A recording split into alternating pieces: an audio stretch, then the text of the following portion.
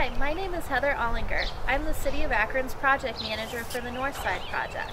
The Northside Project is one of the last projects in the Akron Waterways Renewed program. I am here in North Hill where we have already started fieldwork.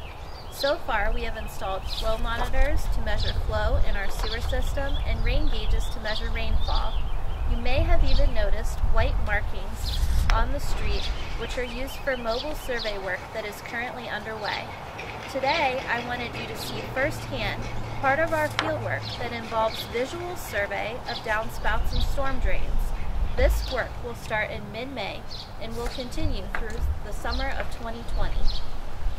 The visual surveys require our field workers to work on people's properties, but in no case will they enter your homes during this initial phase. The survey of an individual home will be completed in less than an hour. Residents impacted by these inspections will receive letters prior to the inspection as well as clearly marked door hangers. You'll notice that our field crews are wearing face coverings. Our work is considered essential under the current orders from Governor DeWine, and we are complying with guidelines set forth by the CDC and Ohio Department of Health. Workers will also be wearing safety vests and City of Akron badges for easy identification.